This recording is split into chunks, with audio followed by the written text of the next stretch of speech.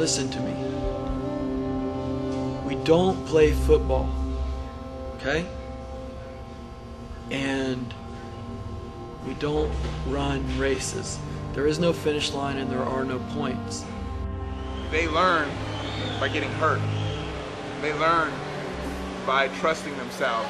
Because if you don't think you can do it, if you hesitate for a second, if you don't bring it that day, you're going to the hospital and there's no mistake.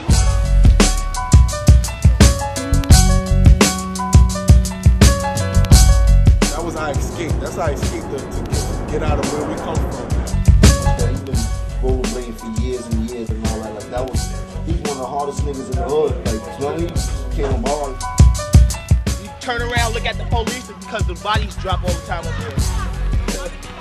It's a wall of hell. I'm not doing it for my health. I'm doing it because I love it. I don't care about anything else. I don't know. I prefer it like that. You know what I mean?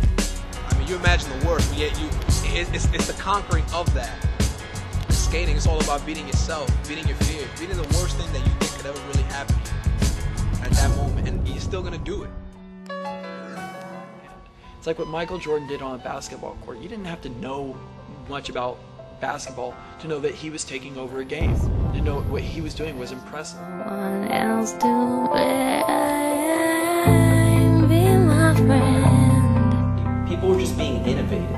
That's why I'm still doing it. The fact that you can constantly progress. Wrap me up.